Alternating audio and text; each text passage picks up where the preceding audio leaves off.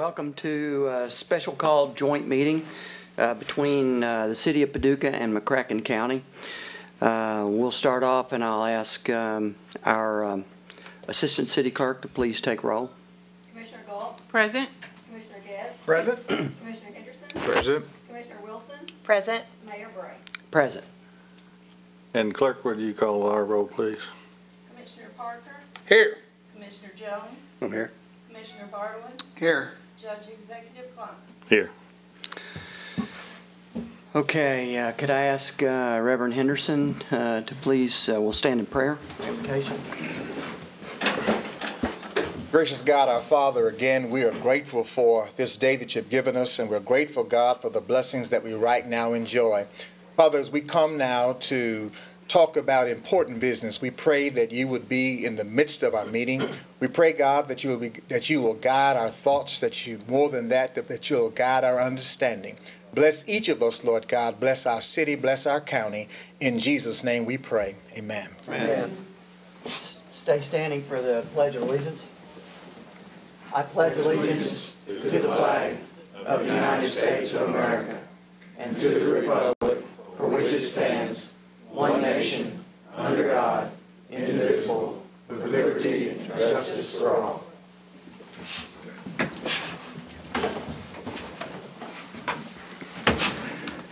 So this is my first joint city-county meeting, and so I'm honored to have, my fellow county judge, executive, and county commissioners here. And I know we have important business tonight to talk about the possibility of a new sports tourism park right here in Paducah. I know the judge is very passionate about it, and I appreciate his leadership up to this point, him and really all the commissioners. So I'll turn it over to you, Judge, and let you take it from here. All right. Thank you, Mayor. I am passionate about this. I'm excited about it. I want to just take a couple of minutes to tell you why, and I think that this is it's an exciting project. I think it can really move our community forward, and we have the opportunity to do this, and it's just the energy's behind it. I think the public's behind it, and we want to make sure that you guys and ladies are on board with understanding and having input into this project. And so, to me, in government, it's like in life. There's times when the stars align and the timing is right to move boldly forward. And this is the time and this is the means. Our children play soccer on a landfill, and it's just embarrassing. Our baseball, softball fields are in critical need of rehab. The best possible site for a sports complex has been donated to the county. And it is in a location right between two existing city parks, right on the greenway, right on a highway, right at a traffic light, and right in the city. So it's accessible to the inner city kids, just like it is the children and the adults that are spread throughout our county and even across our region, multi-county region. It's no exaggeration to state that this project, upon completion, will transform McCracken County and Paducah into a vibrant and growing sports area. It's no exaggeration to state that this will be, in my opinion, the greatest economic development enterprise that the city or the county has ever undertaken in our history. Nothing else comes close. Nothing comes close. It's no exaggeration and perhaps even an understatement to acknowledge that while this complex will provide tremendous economic development growth to our community, it will at the same time provide a facility where our children, and adults can enjoy the facility. At the same time, it's generating income. That's a great point to understand. and to enjoy it for generations to come. So at the conclusion of this presentation, I'm going to ask the City of Paducah to join with McCracken County as full partners on this project, on whatever we jointly design, whatever we jointly agree upon. It may be something similar to this draft. It may not be. But we want to work together. We are, the city's a part of the county, and the county's a part of the city. And so, we've made tremendous strides. This body with the previous administration and with this one. Together, if we join in this, the ask will be up to $20 million from the city to join with our up to $20 million. And then we can accomplish what I think our mutual goal is to make this community a better place, and in this instance, a far better place than it was when we assumed office. And so we have the need, we have the means, we have the time, we have the place is right. The only question is, in my mind, just do we have the will? Do we have the will to go forward and do this? Steve Doolittle has a presentation he'd like to make just for a couple of minutes before we get into the design presentation. Steve.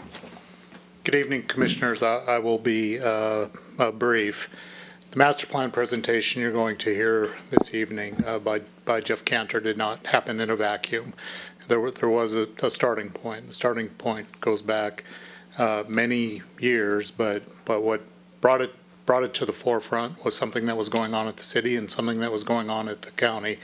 It started with a parent asking Commissioner Jones why we can't have bathrooms at the soccer field. Seems like a reasonable question. A park should have bathrooms, but it's because it's on a landfill, and it's on a landfill cap, and we can't breach the cap.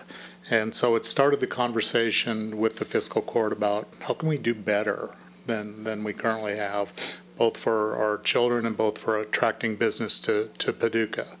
And it was going on at a good time because the City of Paducah at that time was working on its master plan, its parks master plan. And so there was a joint meeting in this room in the spring of 2019 where we talked specifically about soccer. At that point, the county had engaged a local company, Mark Workman's company, to just get together and gather some graphics and ideas for us and show us what, if we just did soccer, what that might look like and what that would cost and where we might do that. And that grew into the City of Paducah in, it was in June of 2019, releasing an RFQ to search for consultants to do a complete master plan. In August of that year, we received proposals from over 10 companies, and a group of people from the City of Paducah and McCracken County met together, and we picked 2 consultants. And we advanced that to the newly formed Sports Tourism Commission. The Sports Tourism Commission was really jointly formed by both the city and the county as we restructured our tourism assets to keep the existing CVB and add what is essentially another CVB, but one specifically tasked with the mission of creating sports tourism opportunities in the community.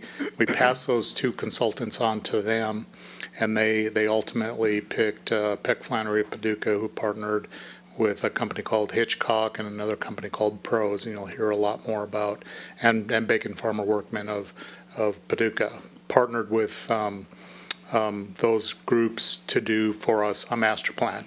That's where we're really at this point, is just the master plan. Nothing's been designed. Designers haven't been hired yet. All we've really got to this point is a master plan and a location. So with that, I'll introduce Jim Dudley. He's the chairman of the Sports Tourism Commission, and he'll do his piece. Thanks, Steve, and good evening, everybody. And he said, I'm the commissioner of the Sports Tourism Commission, and when we came together, we really focused on what our core values were going to be, and this wasn't just a one meeting. We took 3 meetings to do this. And we said, why are we here? Why did the city and the county put us together and bring us in? And so we asked some questions, what's important to us? What defines success? And what will be most valuable to our customers? And by customers, you're talking about the youth that the judge mentioned. You're talking about tourism, people coming in. And you're talking about the parents, and that's a big piece of it. So when we really started focusing on that, we kind of came up with 3 core values for the Sports Tourism Commission and what we've made every decision based off of. Our first one was heads and beds. As a Sports Tourism Commission, we want to bring in tourism. We want to bring in economic development and economic impact to our community. We all know how great Paducah is. We know how great it is to live here. We want people to come in and see that. And from going downtown to the mall area, wherever you go in Paducah, this is a great place. Let's get people here to see that. So we focused on heads and beds. Second thing we focused on was transparency and honesty. What can we legit look at and build, be transparent with the public, get their opinion on it. We've asked tons of people. We've had tons of meetings. We didn't take that lightly. We wanted everybody's opinions. We've talked to the local leagues. We've talked to the soccer, softball, baseball, met with people outside the area. Tournament directors, everybody, we've gotten input on it and gotten their opinions. And then lastly was overall experience. Not just the field experience, but the community experience. If you guys have never been a part of a travel ball family, when you go to these areas, when you travel to communities, it's not just about the ballpark. What's the hotels look like? What do you do in between games? Last weekend we were supposed to play 3 days in Cape. We got rained out. We spent 3 full days in Cape waiting to see if we were going to get to play softball. Well, they didn't have stuff for us to do. We're not going back there. Instead, we spent, my family spent over $1,000 in 3 days and played 1 softball game. So that's the type of impact you're looking at when you build something like this. All your stores, shopping increases, restaurants increase. So we put all that into what we did each time. And then when Jeff, and I'm going to let Jeff come up here and start his presentation, every time he's had a meeting with us, every time he's done a presentation, you'll see those core values embedded in what they've done on their end at PFGW and his team. So I just wanted to kind of share that with you guys so you understand what our thought process was and how we came to this point with our team, and just kind of what our goals are as we move forward. So with that, I'll introduce Jeff Cantor with PFGW.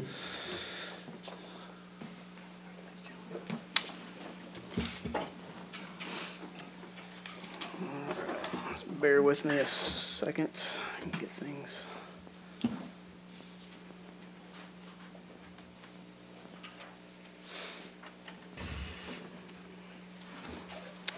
All right, Michelle. Oh, there we go. Oh. I knew. If it goes idle more than 15 went to minutes, sleep. it's like. I knew this was gonna.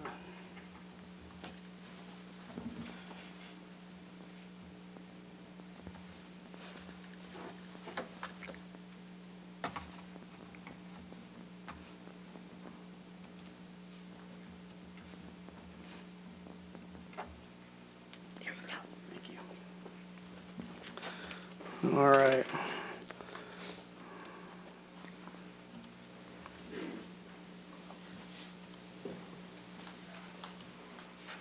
Okay. Thank you for your patience in that. Technology is a necessary evil. Well, my name is Jeff Cantor. I'm a principal and project architect at PFGW Architects here in Paducah. We've been in business for 57 years in this community and are proud of that fact. And most of our work is within an hour-and-a-half drive of this community. We are thrilled to be a part of this project because this is personal for us. It affects us. It affects our children, our communities. And so everything that Jim said, we echo completely.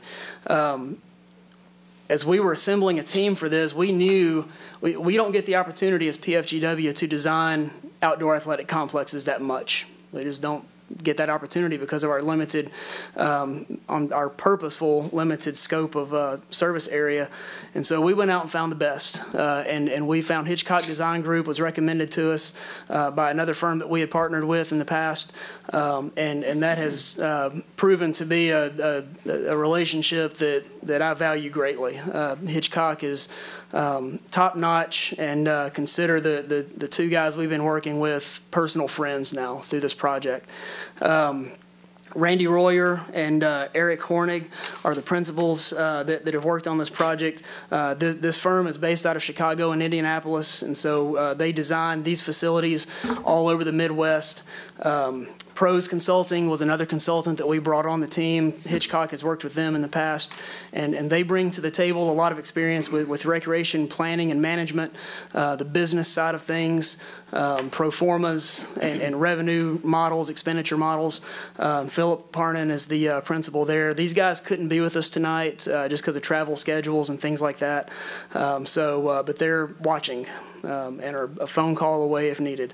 And then Bacon Farmer Workman is our other team member here in Paducah. Kenny McDaniel and Susanna Campbell have been instrumental in a lot of the research that has gone on throughout this process. And as Jim mentioned, these principles, these are a little bit different than what he said, but the heart of these principles is in everything that Jim mentioned. These principles, I went back through meeting slides last night as I was preparing for this, and the common denominator in every presentation we made to the Sports Commission was this slide. Without a doubt. And so these principles drove everything we did as a design team. The first principle is to become a regional destination for athletic tournament play. That's the heart of this project. That's why this project even exists, is athletic tournament play. Principle 2 is to provide high-quality athletic experiences for the local community. And the judge spoke to that. We want this to be both and. Tourism and local use, and that's the heart of the Sports Commission as well. And then Principle 3 is to further develop the unique brand and identity of Paducah and McCracken County. We've got something special here, and we want others to know about it, and we want them to come back because of their experiences that they have when they come for athletic tournaments. Our process started a long time ago. As Steve mentioned, we're probably about a year in at this point, and we had 3 tasks for this part of the project. Our first task was a research and analysis phase. We just wanted to get the research in. We wanted to analyze different sites that were identified as potential locations for this complex. Our task number 2 was a schematic design phase. That's where we would take the information that was formulated and discovered in task 1 and begin to put that on paper. What does that information look like? How do those, what we find in task 1, how does that define task 2 in the design of this facility? And then task 3 was a master plan phase, taking the schematic design and further developing it into a cohesive master plan that sets the trajectory of this complex for generations. Our task 1, and I'm just going to kind of go over these really quickly. We identified 4 different sites. We had 4 different sites identified for us that we were to study. And through that research and analysis phase, we conducted site visits with the entire team. We did kind of some behind-the-scenes work with flood assessments, utility assessments. We prepared the site analysis for each site. We did land use diagrams, yield studies. How many fields could you fit on a site? Some of the sites were rather large and rather flat. Some of them seemed good at the time, and then the further we dug in, we realized they weren't that good. And so we did all of these things, and 2 clear sites rose to the top. And in the end, there was only one site that won out over all the others, and that was Bluegrass Downs. The fact that and honestly the fact that it was being donated, because at the time we didn't know the status of that. We just knew its location was prime, that it was a facility that was not being used. There was no future purpose for it at the time, and so that's why this site won. And the fact that it was donated to the county was just bonus. And so our task number 2 was we prepared several different alternatives through the schematic design process. We prepared drawings to present to the Sports Commission. We prepared some initial construction cost opinions, knowing what we know at the time, very surface level, very conservative, and then we issued a final report at the end in fall of 2019. or I'm sorry, 2020. I try to block 2020 out. So after we got done with the schematic design phase, some of the things we did was we researched the community. PFGW and BFW, we know the community because this is our community. But Hitchcock and Pros, they had some education to do, and it was fun to teach them about our community, about the river industry, the arts, UNESCO Creative City, food, how important food is, and the culinary arts, fiber arts. And then looking at the site that won out, looking at the history of those sites with Bluegrass Downs and being a former horse racing track, and then Stuart Nelson Park. Not only the legacy and the history and cultural significance of that park, but the legacy of Dr. William Stewart Nelson and his life, which I dug in and I'll talk about this a little bit more, but I dug in and I kind of feel like I'm an expert on Dr. Nelson, even though I'm not. So all of these things defined our design process. This wasn't designed in a vacuum. This wasn't designed as just another facility that was to be plopped down on a piece of land in a community. This is Paducah specific and McCracken County specific. Out of this process, we created several different sketches, and they kind of, as you see our process here, there were kind of hand sketches at the beginning, and they got a little more developed, a little more to scale, and then some final schematic design drawings that were presented and approved by the Sports Commission, which then took us to task number 3, our master plan phase. And this is just where we further refined the schematic design.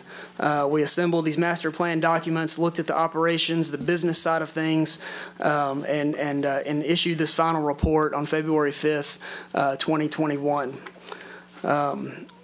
Before we go any further, there's some assumptions that we all need to be clear on, and this kind of helps us as we go through this. These assumptions defined our process. The McCracken County Athletic Complex, that's the name of this project, in our office. There's no name for this. We don't have a name for that. The identity has not been, the name has not been defined, and so this is just what we call it on our team. The full build out of this complex is designed to include Stuart Nelson Park. The project can be phased if necessary.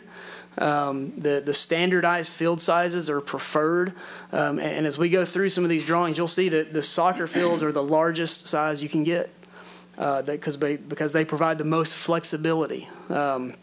And the baseball fields, again, are one of the larger sizes you can, because that brings in more flexibility. And that was one thing we heard when we went. I was able to go on the site visits with the Sports Commission back in September, I believe. And that's one thing we heard consistently through all the sites that we visited around the region, is they wish they had standardized fields and the sizes of those because it lends to flexibility. All the fields are at this point designed to be synthetic turf. That, again, the final decision has not been made there, but that's just what we assumed in going through this process.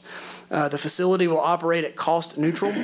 The county will implement an owner-operate model, contracting services where needed, or some hybrid of that. Again, those decisions are still being formulated within the Sports Commission. Local league play will be accommodated Monday through Thursday, with tournament play on the weekends. Again, that gets to the heart of the design of this facility as sports tourism, but also a complex for our community as well.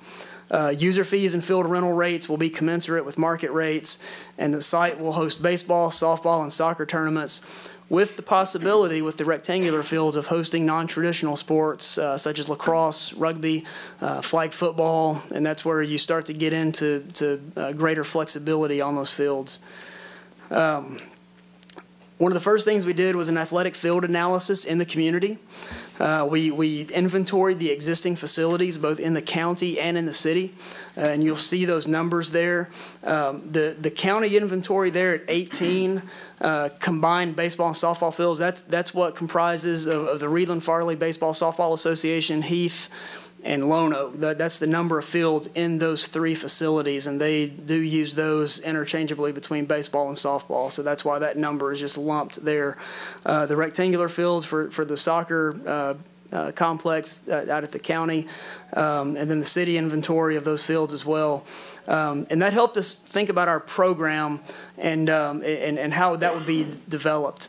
The core program that was developed by pros and with our team, you see here at the bottom of the slide, this was our first start was with the Pinnacle report that was completed early on in this process with the formation of the Sports Commission.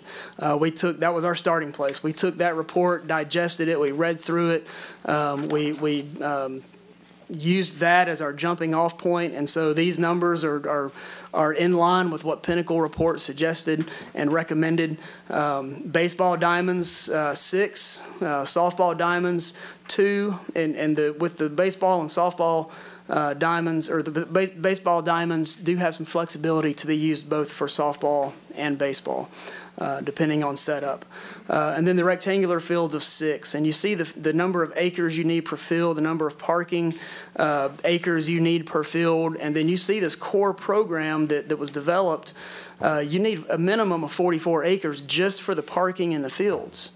That doesn't include any amenities that make this complex unique and special and more attractive to people that come in. Our design principles, we needed the size of the park to be 60 acres or more. The service radius would be determined by the demand and the outcomes. Site selection, this standalone facility near arterial streets, as was mentioned previously, this is a great location. It's right off the interstate. It's in between downtown and the mall area, our 2 main commercial districts with dining and hotels. And so this was a clear winner in that respect. The length of stay that we designed around was a 2 or 3 hour experience for single day activities, and then for all-day tournaments or for special events. Amenities, we needed a minimum of 6 athletic fields in one setting to make this thing even start to make sense. But along with that, you need public restrooms, as was mentioned earlier, ample parking, the turf types that are appropriate for the facility, field lighting, and then all these amenities that you'll see throughout this complex master plan are all designed to be ADA compliant and accessible. The equity of usability of this complex is important. Revenue facilities, we needed to have 4 or more revenue facilities. Fields are a revenue facility, and rentals, concession stands, shelters, rentals, retail space. Land usage was at about a 95% active and 5% passive, and that simply means that most of this property, most of this complex, is going to be actively engaged. There's going to be very few areas that are kind of, if you think about Noble Park, the area behind the tennis courts over there, the wooded area, that's just, it's not very active. It's a passive area, and so this is kind of that passive, active concept. Programming, and I'm sorry, cut this off here at the bottom. Focus on active programming of all of the spaces, I think is what that says. This is the 3rd time I've done this, and you'd think I'd have it memorized by now. Maintenance standards. If you don't maintain your facility, you don't have a nice facility that people come back to. And so maintenance standards are crucial, and pros helped develop a list of maintenance standards that walk us through level 1, level 2, level 3, level 1 being the most attention needed, level 2 some attention needed, level 3 is more of the passive areas. And so there's already in this master plan a detailed maintenance standard map for this facility. Parking has to be sufficient to support the amenities and also meet local zoning ordinances we have within the city. Lighting for nighttime games, but also security lighting as well. The last thing we want is to turn all the lights off at night and then we leave it wide open for people to come in and mess things up. And so there's security lighting, but also it extends the length of game times on these weekends as well. Signage, directional signage, and facility amenity regulations, that's important so people can find their way around. Landscape design enhances the complex and the experience. And then the naming of the facility, we don't know. But there's options about naming it after a prominent or historic person, a partner, a landmark.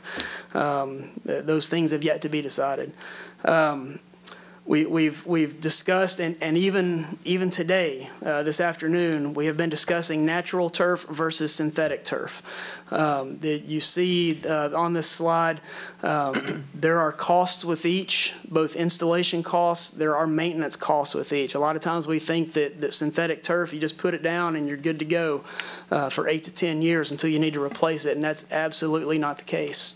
And so these slides kind of walk through that. There's a they almost become a wash at some point about which one is the most cost effective. But the thing that we've designed around is that synthetic turf provides the most flexibility. In the event of weather like we had last night, where we got, I don't know how many, 2 inches of rain overnight, synthetic turf fields are playable sooner than natural turf most of the time. But now we're starting to learn about some systems. And you think about Major League Baseball, they turn those fields around pretty quick. Now they're tarped, the infields, but the fields can turn around pretty quick. And so we're still walking through this with the Sports Commission about which is best, which is the best value, which is the best for playability, for usage. And so these discussions, this is still a very fluid situation, no pun intended. The programming for the full build out of this facility, the baseball field sizes are designed at 300 feet down the fence or down the foul poles and a little bit more to center. The softball fields are designed for 300 down the, or let's see, yeah. And so these just kind of walk through. I'm not going to get into the details here, but standardized field sizes. And so once we started to determine these, this really affected how many fields we could get on the facility. And the larger the fields, the more flexible they are. And then you see that with the multi-purpose rectangular fields as well. And the real big difference here, if you play younger kids on a full-size baseball field, you still only have one baseball field. But you play younger kids on a full-size soccer field, you can subdivide that field up into 4 different fields, 2 different fields, 3 different fields. And so all of a sudden you go from 6 fields on the oldest age group to a younger age group, 3 to 4 fields per field times 6. You can get up into the 18, 24 fields in one complex. And that's the beauty of the rectangular fields. That's an important caveat, and that plays into our hotel room night calculations as well that we'll see in just a moment. And so that's kind of what drove these standardized field sizes. So the primary program elements, I'm just going to kind of gloss through these. 6 multi-purpose rectangular fields, 6 baseball fields, 2 softball fields, the appropriate staging and warm-up areas, restrooms, parking. We have about 782 spaces accounted for on this master plan drawing right now, which is enough to accommodate the fields, the turnover between games. We need field maintenance and bulk storage. We need walkways, site furniture, tables, chairs, benches. Stormwater detention will be an issue. These are all primary program elements. Secondary is concessions and merchandising. The ticket booths for that, playgrounds, splash pads. We don't do travel ball. I've got an 11-year-old son, and I'm fighting it tooth and nail. He's wanting to do travel football, and I'm just not wanting to do that. But for a younger sibling of a child who's playing in a game, they need something to do. So these playgrounds, these splash pads, or these other amenities that give the younger siblings or even older siblings something to do, something that can keep them occupied and make it a fun experience for them too, so it's not just about their sibling.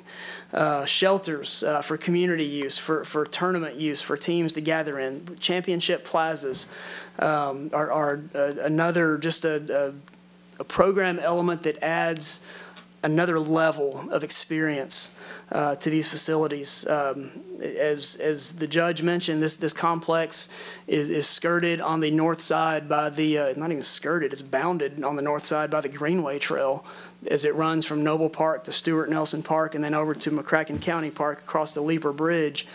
And so trail connections become very important as we engage our local community and give them opportunities to use this park through the week and have these trail connections.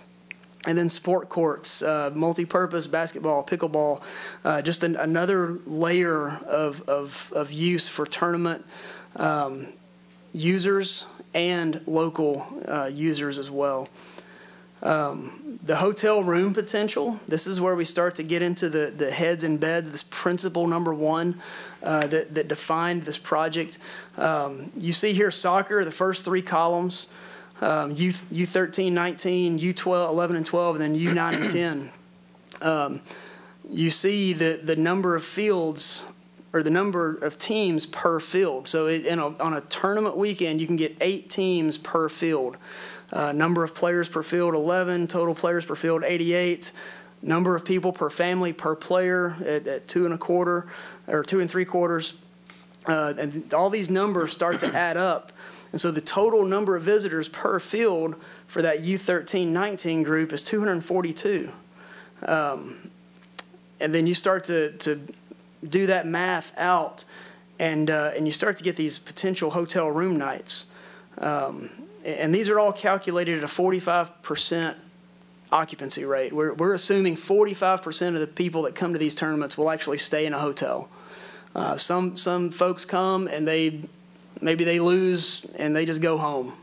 Or maybe they live close enough where they don't stay in a hotel and they drive an hour back to their house or whatever. So these numbers are very conservative, and they're that way by design. We want to make sure that we're not being misleading in any of these numbers. So you start to see the numbers increase with soccer. The hotel room nights go up as you get in a younger age bracket because the number of fields change.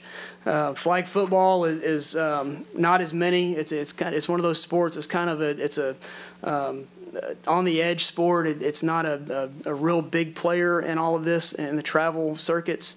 But then you get into baseball and softball and you see the hotel room nights there with 37,000, the hotel room nights for 6,200 for baseball and then 2,000 for softball. And so you see that soccer offers the most hotel room nights, and it's because of the flexibility of the fields and the sizes of the fields. This generates a total hotel room nights annually of 20,000 hotel room nights. And as Michelle Campbell was saying on the webinar this morning, the tourism webinar, that at some point in March through the indoor facility, they reached an 83.8 occupancy rate at some point in March on a weekend. And that's fantastic in the middle of a pandemic. So you start to see how these numbers translate out, conservative numbers. You see the total tournament visitation at 132,000 people that would come into our community and use this complex for its intended purpose. And this doesn't include the locals that would use it week in and week out. And Jeff, did you say that's for a one-day tournament? Yes, these are hotel room nights, and we'll get into a little bit more of the calculations in a minute. But yeah, these are one night stays. So this would be a Saturday night playing into Sunday. So these numbers again then would fluctuate if somebody came in on a Friday night because they had an early Saturday morning game, or they stayed, didn't have school on Monday, or did, and stayed Sunday. You've done that, hadn't you? Yeah. Or stayed Sunday night and then went home Monday. So this does not take that into account. These are assuming one-night stays. And so, again, another level of conservatism there in these generated calculations. Operational strategies is kind of the next thing we talked about, and actually talked about this with the Sports Commission last week in their meeting. Operations includes contract management. There's management of contracts with promoters, tournament organizers, vendors, all of these contracts that would come up in a complex like this. Equipment management, managing and using the function, maintenance, life cycle replacement technology. You've got to manage the equipment that helps to maintain the facility. Human resources, attracting and hiring and retaining qualified personnel. Maintenance management, knowing when to clean the fields, how to clean the fields, how to take care of the fields, how to maintain the right level of moisture in the fields, and fertilizing, and even just cleaning bathrooms. How often do they need to be cleaned? How? All of these things go into the maintenance of the facility and the management of that. Marketing and branding. This is how people hear about us. This is how this complex, the word is spread about this complex. People's social media is king, whether we want to admit it or not, and people's impressions about anything are put on social media for all to see. A good experience leads to good reviews and good comments. Bad experience goes the other way. And so marketing and branding this. And then risk management. This is another operational aspect repairs, securing insurance, handling claims, inspections. All of these things go into the operation of a complex such as this. And you'll see another list over there to the side. There's different approaches to operations. There's the own and operate model, where this the county, the sports commission would own this complex and operate it. There's pros to that. There's cons to that. For the sake of time, we won't go through every one of these. But the pros are there's total control over the complex. They can. There's financial control and all of that. The cons is it creates a new agency. It puts another layer of burden on people that in the sports commission. They do this for no pay. They're volunteers, and so to put that another level of burden on them to run this facility. And then there's the own and outsource model, and so there's pros and cons to that. You can find a management company that could come in through an RFP process, where they could come in, present their proposal to manage the facility, and then you turn that over to them. The cons to that is you start to lose some control over the complex, and then there's just a multitude of hybrid approaches, playing to your strengths. And then making up for your deficiencies. Where you have a deficiency in managing this, you find somebody that has a strength in that, and you retain their services. So these things are all things that we're discussing with them, presenting to them. Again, we discussed it last week, had a great discussion, great questions. Because this is a big decision. Getting the design right is one thing, but if it's not operated properly, it doesn't matter what the design is. And so these are huge decisions that have to be made. So I'm going to switch to the video. Maybe. All right. So this is a fly-through. This is the master plan model, 3D generated, a fly-through of the facility. There's no sound. I'm just going to let it play, and I may speak over some highlights as we go. And yes, you will see moving figures. You'll see the same guy like 37 times. It's humorous. So this road that you see coming in here to this first parking lot is from 32nd Street. That's a traffic light at 32nd and Park Avenue at Chip Wynn and Watermark Honda. The two softball fields are to the right. The building you see here coming up, the big building, that is the existing grandstand for Bluegrass Downs. That is something that we see as an asset and not a detriment. Nobody can think of another athletic tourist destination in the country that has a horse racing grandstand as its central feature in the facility. So we intend on renovating that, repurposing it, and using it to make it a signature feature. You see here the Championship Plaza on the right as we pan around back towards the fields. You'll see a lot of landscaping. You'll see a lot of paving options and designs. Those are just things that nothing's set in stone yet. Those are just things we add in there to enhance the feel of it, and those things do enhance the experience at the complex. This is the championship baseball field or softball field, depending on the tournament.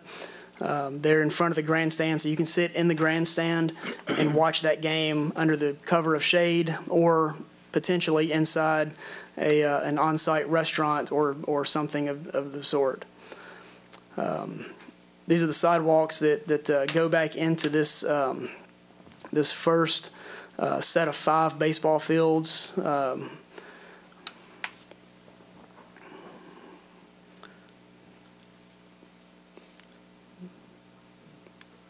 You'll see everything is designed in such a way to have a sense of permanence. The bleachers, some of the bleachers are designed to be moved. Some are stationary to provide some flexibility. Shelters. Here's a playground here in the middle of this set of 5 baseball fields. Concessions, restrooms.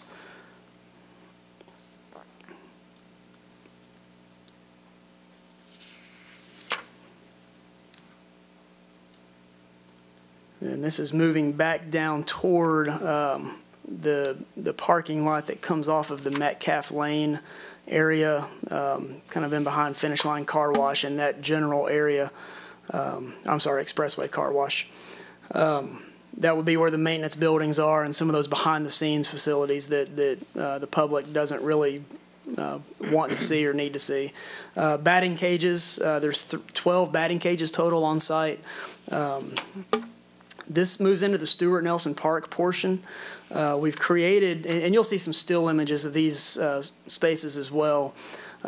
We envision this as Stuart Nelson Plaza to not only create that public space for the community, but to also better tell the story of Stuart Nelson. The only thing that tells a story at that park is a small plaque that was erected, I think, 5 years ago.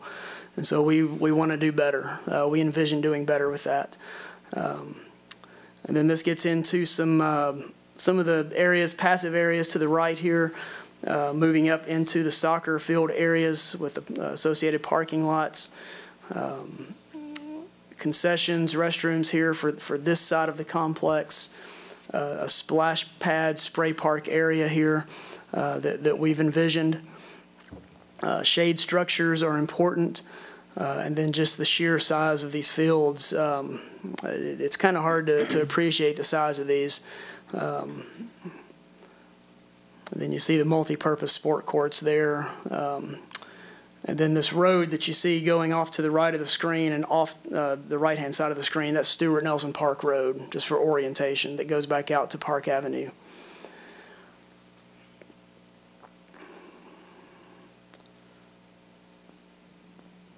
So we don't care about the next video.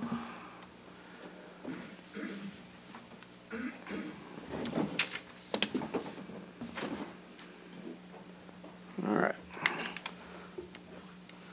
So again, just overall image of the site. You start to see the trail connections. The Greenway Trail comes up along this north side of the property up around Stuart Nelson Park and ties back in with the Leaper Bridge. Again, overall shot of the site from the Park Avenue entrance. We see this is the main entrance, the grand entrance. As you come in the traffic light, you cross this bridge. With this this part of the site being the former Bluegrass Downs, we envision, horse-type fencing, kind of that split rail fence that you see that's kind of reminiscent of the central Kentucky area around Lexington, because this defines not only it tells the story of the past of this site, but also just creates an environment that's reminiscent of Kentucky and in this area. The softball fields, Championship Plaza, again, just a place where at the end of a tournament teams can gather and be presented their trophy before they go home with wonderful experiences of Paducah.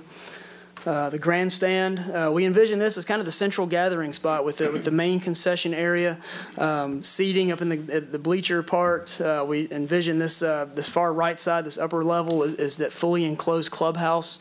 We think that might be a great restaurant or some kind of food service facility. There's restrooms here. There's gathering spaces for teams. There's check-in areas for teams for tournaments. We see here on the far right of this a vendor court where vendors can set up and sell things, souvenirs, that kind of thing for these tournaments. A view from the grandstand looking out onto the championship field. I think this next slide, one of the things that came up after the master plan was completed was an idea of what about a stage? Is there a possibility of adding a stage in this backstop area to accommodate a small concert? And so we've looked at this. This is a really rough concept of what that could be, but it's certainly possible. Again, adding to the number of and types of events that could be held on this property and in this complex. The 5 diamond fields and the associated core there with the concessions and restrooms, the amenities of the playground, shade structures. Again, looking back over to Stuart Nelson Park portion, this is the area where the 4 current diamond fields are. And you see the big green space here. That's just, again, just designed public green space for community gatherings and events. We have shelters right there off of that green space. We do have a stream that runs through there that needs to remain. These shelters and this public plaza, we envision, again, telling the story of Dr. Nelson, his contributions to the civil rights movement, to education. He was an educator, president of several universities, and finished his career at Howard University. And so just a great scholar and civil rights leader that not too many people know about. And so we want to tell the story better and envision doing that in some unique ways. Again, the core area of the soccer rectangular field complex, and then just, again, an overall image of the site. This is the part that everybody dreads. I am including myself in that because these numbers are big. But as you see from the video that you just saw and the images you saw, this is a big project. This is, I can't remember the acreage, about 90 plus acres, 60 acres or so, 70 acres or so from Bluegrass Downs, and another 35 usable acres at Stuart Nelson Park. So we're up over 100 acres at this point. And so I will preface this with these numbers are based on the generated images you saw. We don't know quantities of anything except fields. We don't know restroom finishes. There's a lot we don't know because of what we were tasked with in coming up with this master plan. We weren't tasked with those details yet. So these numbers are very conservative. They're based on real projects that Hitchcock has completed recently. They're based on their own experience and doing these projects. They're based on current, at least at the time this was done, current construction costs and everything. We know some things have changed, and we've got some escalation built in here to account, we hope, for some of these price increases that we've seen. But you know, this number, this 41 million, and this is different than what's in the master plan report. I found an error last week going through the spreadsheet. We were accounting for 7 soccer fields at one time, and we backed it off to 6 because we were getting into some wetland areas, and we never changed the number in the opinion of cost. And so we've knocked $1 million off the cost overnight. And I know that, you know, that helps, but it's not enough. But this number is full build out, full feature, full amenity, splash pads. This is kind of the Mercedes version. Now, what you'll see to the next 2 columns to the right, you see a low range and a high range. The low range is simply, it's 85% of this full feature project budget. And that's just what if we were high on our numbers? And so it's got a safety factor in there. And so this could be where it falls. It could fall within this $35.5 million range. If we were a little low on our numbers, and we don't anticipate that we are, but in case we were, we've added 5% for this high range. And so we get up to $44 million then. But we really feel like we've been conservative enough that we don't, unless the scope changes, we don't see this going higher. The thing we've done in the last 4 columns is we've broken these down by site. You know, what's the cost associated with each site, just so we kind of see where the breakdown is starting to fall, and what it costs to develop a diamond field complex versus a rectangular field complex. Each of these sites is different. The sizes are different. Their current uses are different. And so all of these things play into it. So the Bluegrass Downs site, just building the fields and the necessary amenities to make that work with parking, and is going to be in that $17 million range just for Bluegrass Downs. You start adding amenities, such as the grandstand renovation, these playgrounds, and some of these other amenities that make the park and the complex that much more attractive and special, and a destination. There's another $5 million there. And so you start to see the Stuart Nelson site, again, just the site, infrastructure and fields, $8.5 million. The amenities are $1.7 million. And so you start to see how these break down a little bit.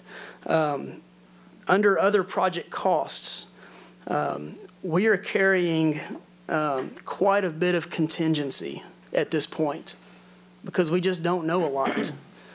We've got a design contingency in there of 5%.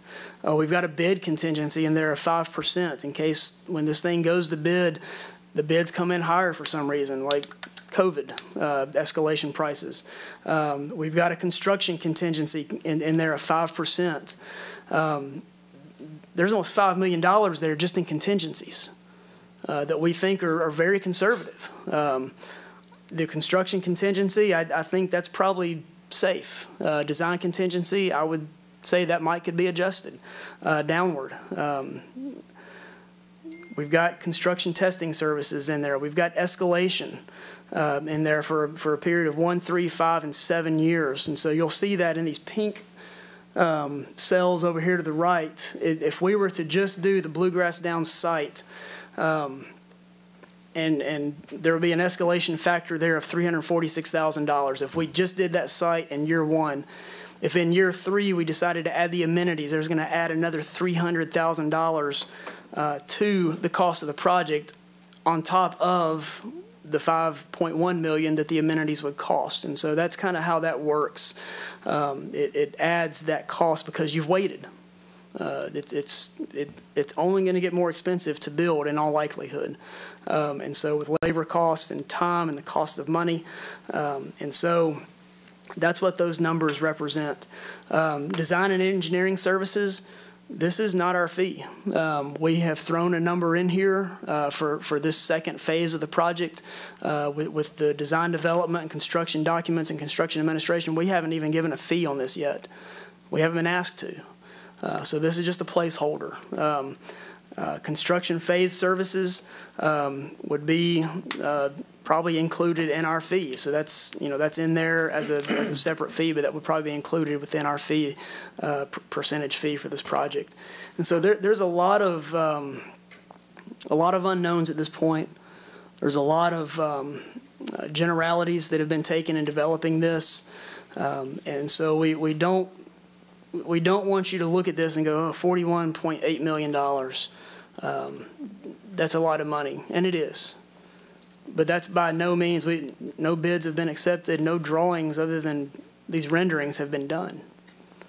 So it would be unfair to say that that's the project cost at this point. It's a projected cost.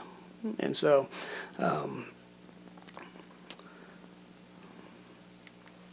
and this is just kind of a visual breakdown of how these sites, the cost breakdown per site. This purple here at the bottom, that's the fields. You can see that the field development and construction is by far the most expensive part of each site. And you start to see some of these others, the site structures on the Bluegrass Down site. That number is $5.6 million because you got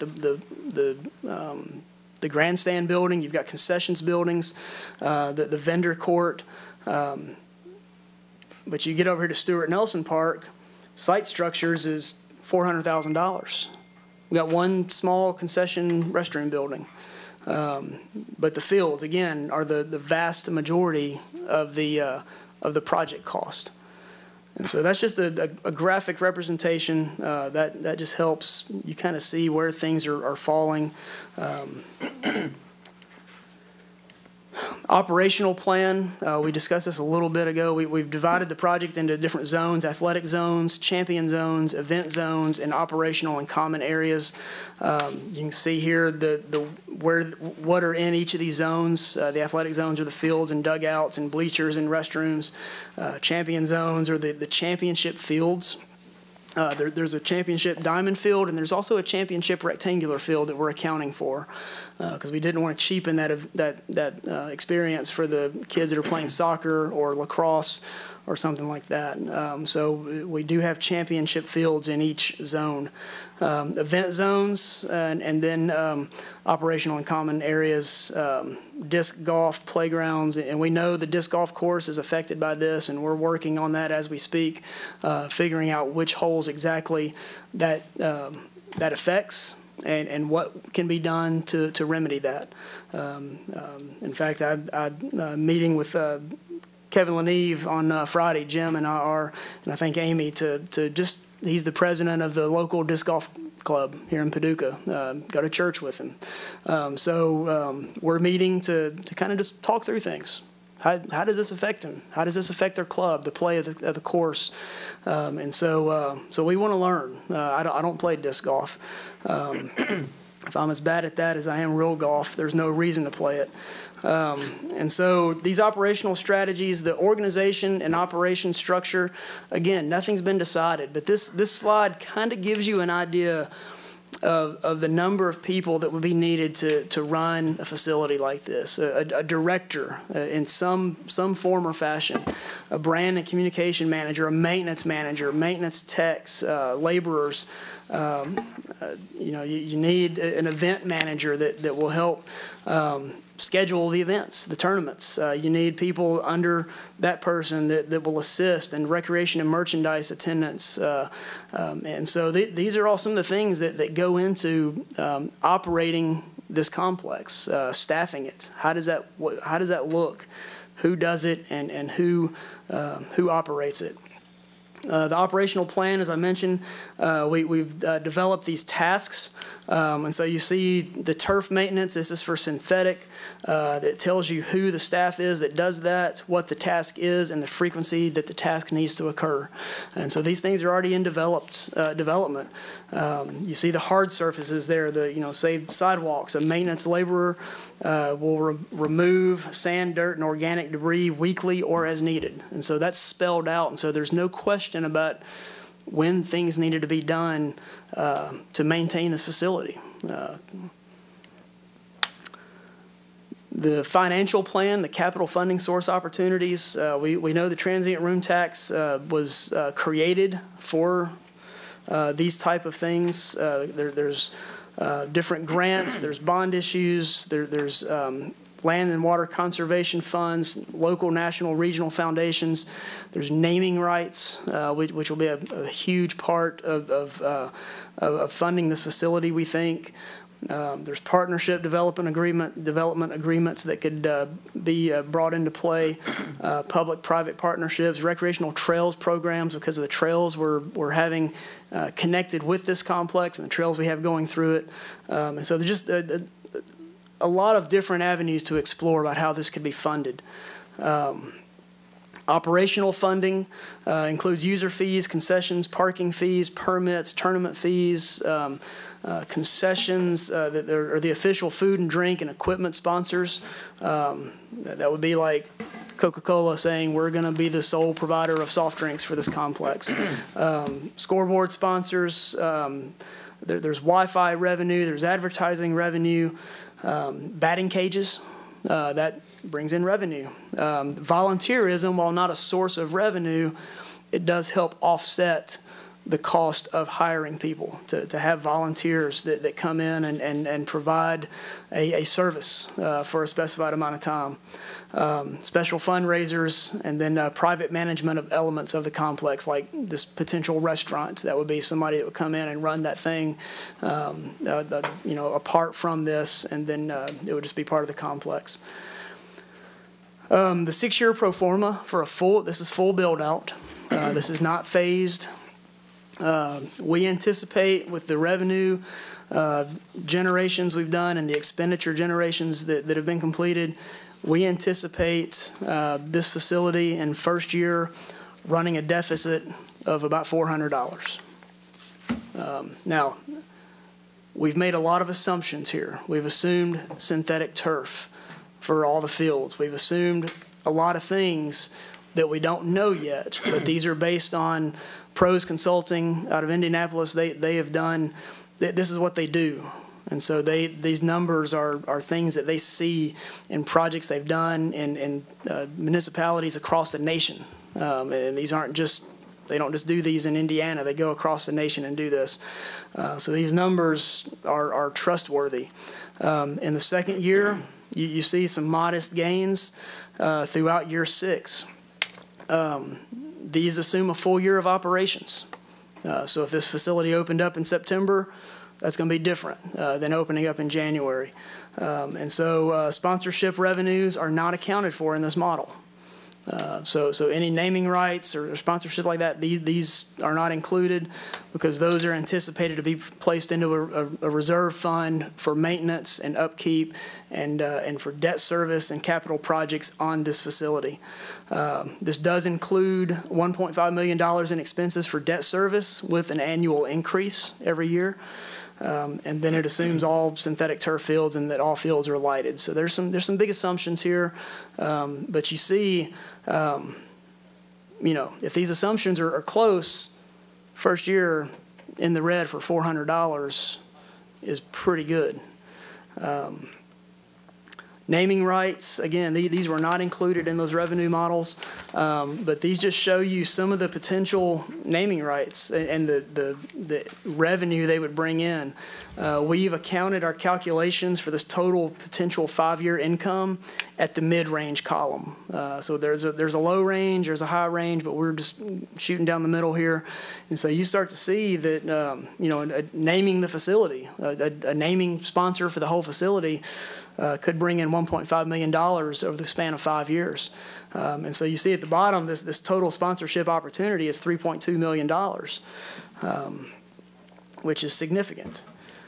Then I'm going to let Jim come up and share these last 2 slides as I'm just thank you for Can I ask a letting quick us be here. question Yes, sir. on the expenses?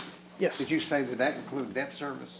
Yes, that does include $1.5 million in expenses for debt So the service. $4 million first year, that includes 1.5 in debt service? Yes. And that covers how big of a debt? I don't know. I can find that out. This is where I wish Phil would have been here tonight, but he just couldn't make it down here. You know roughly, Steve. 20 million. 20 million. Okay. What, you said 20? 20 million. A million for 20? So are we going to take questions now, or do you want to? Let's let Jim present these last couple of slides, and then I'll come back up and answer questions. So. Give Jeff a small break. And so the other thing we wanted to look at was also, and the judge mentioned this, he says probably could go down as the greatest economic impact this area has had and possibly forever, right?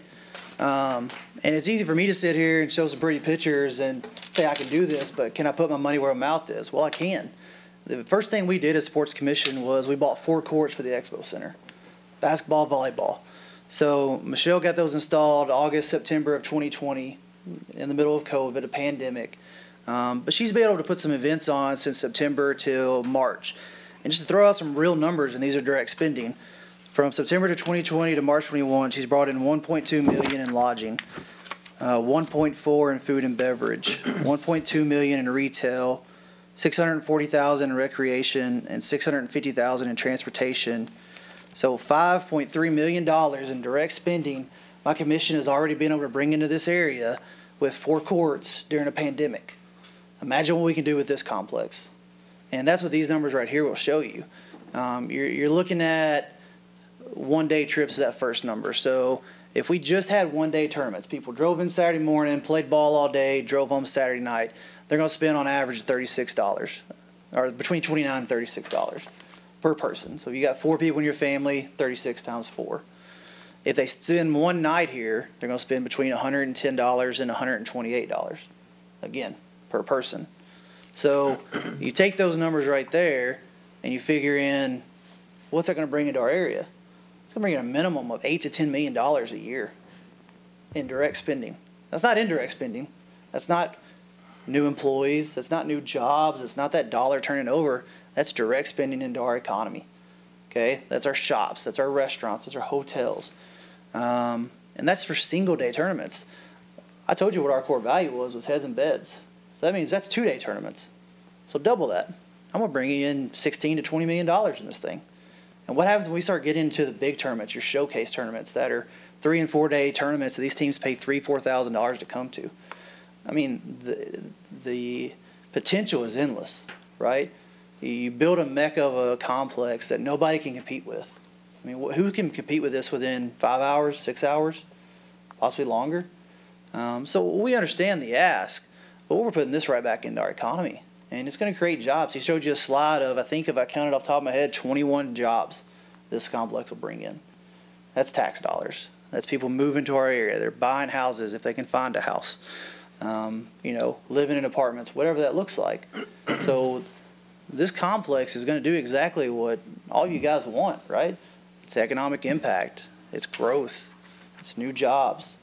So that's why we're as passionate about this as the judge is. This Sports Commission, we're behind this 110%. Put the work in. We've done the research. He talked about volunteerism. We're all doing this on the side. None of us are getting paid either. So we're sitting there in meetings, traveling to sports parks, checking this stuff out.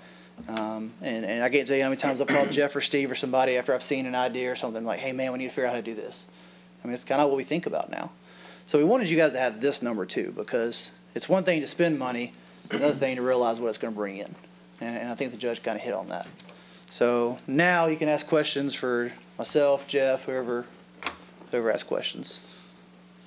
Hey, the city folks, the mayor and Commissioner Wilson have seen this presentation or very close to it. You've done it 3 times. This is a little variance. Third time's a charm. So whatever y'all have. Well, let's go back to the question about debt service. So what's assumed in the expenses is that there's $20 million of debt.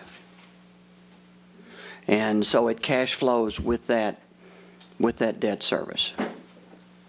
So we went over this in some deal with the with Phil, the consultant at Pros, about this, and there's sort of assumptions on top of assumptions.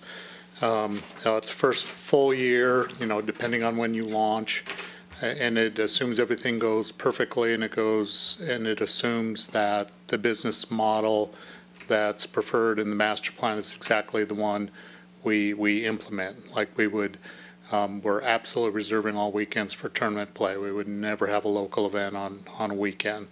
It assumes, certain enforcement of cost, even for the local recreational aspect for the rental of fields. So it doesn't allow for, maybe collectively the body comes and says, now we want to do local soccer here, and we want to give them a certain number of weekends, and we don't recover all of those costs that are predicted in the business model. So we have a bunch of choices to make before I would say that, yeah, absolutely, it's going to turn $1.5 million. It can if we adopt the business model and say that's how we're going to run this, but that requires some choices on our part. It also requires that even though it produces money, it produces revenue, we can't go out and borrow money based on that revenue. We do debt, vis-a-vis general obligation, and it might help us support the payments that we put in later, but we have to be prepared for what happens if it doesn't produce the revenue. Then we're going to have to dig that out of our pockets.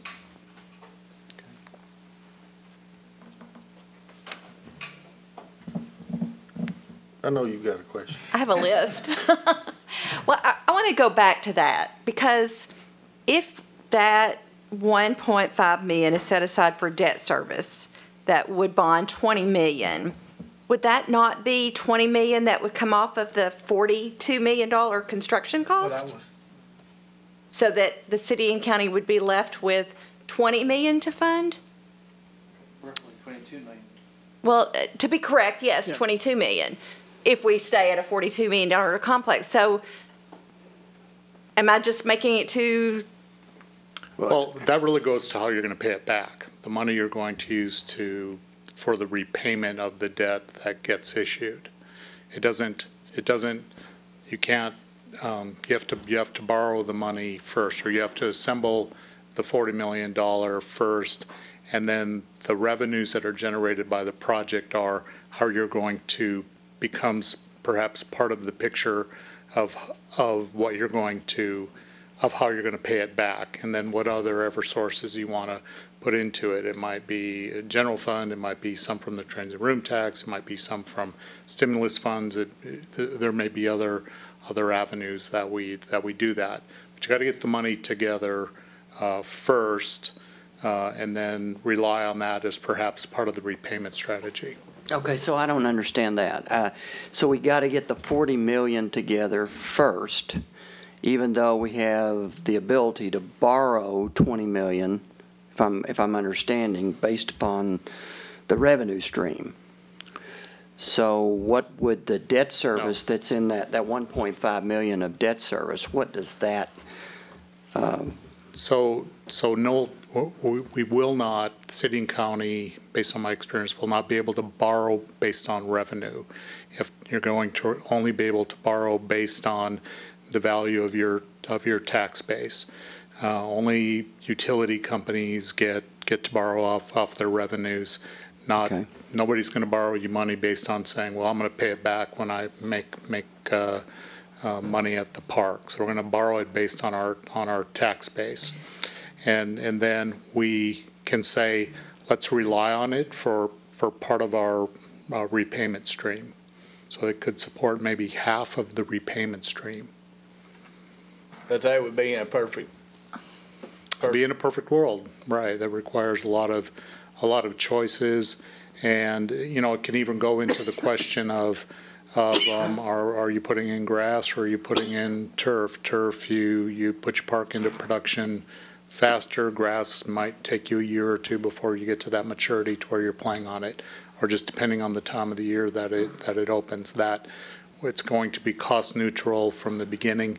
I think really depends on, what do you count as your first year? You might be 18 months after construction before you're saying, I've completed a year or even longer.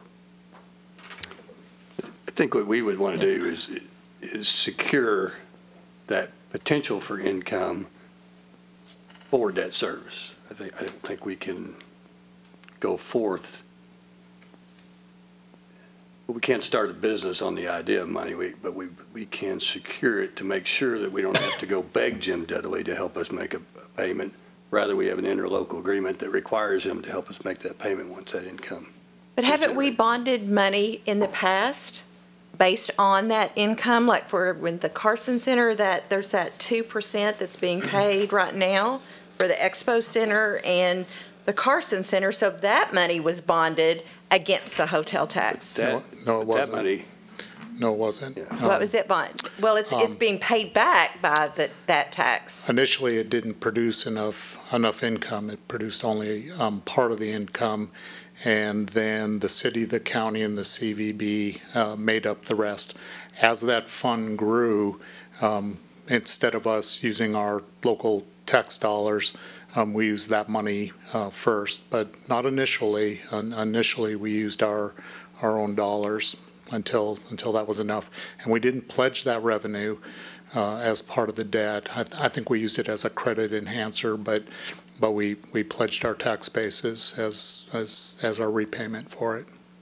You're going to get a better rate when you pledge your general obligation, but if you have an identified revenue source, like Steve's talking about, you could pledge that towards the bondage. Well, and I think that's a different question. I mean, is the 2% bondable? If that's your question, absolutely, because that's a tax that's going to happen every year. But as opposed to bonding the revenue that we hope, I'm just going to call It's the same, isn't it? The 3% for the McCracken County Sports Tourism Commission and the 2%.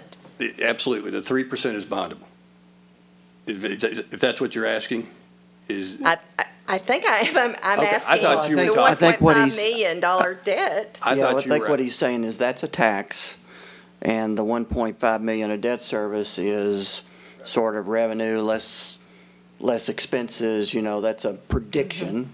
You know, an estimate of what we might do, and it's not on paper like that.